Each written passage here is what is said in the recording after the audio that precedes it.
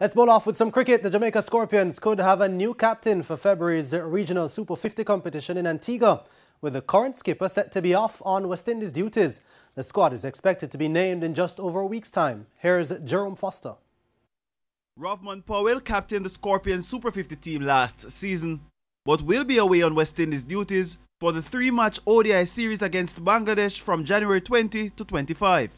However, Cricket West Indies requested that squads be submitted by January 15 for the February 4 to 27 competition.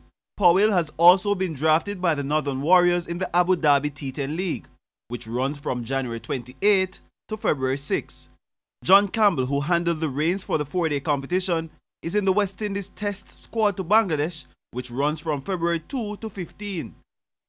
Jamaica Cricket Association CEO Courtney Francis says the board is now waiting on the selection committee chaired by Junior Bennett.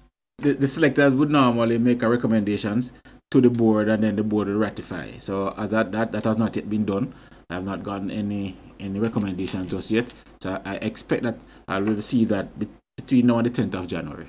Several local players withdrew from the West Indies tour of Bangladesh, and Francis sees that as a blessing in disguise for the franchise that has not won the title since 2011. Some of those persons got selected to represent West Indies down in New Zealand, so they would have been on tour and they are back in the region. I saw where some of those persons may be available for the regional tournament because they are not going to Bangladesh. And so in light of that now, the team that is, the practice group that would have been here would have been about 15 persons, and to include some of those persons. So we would have a cadre of persons that the selectors would set the team from.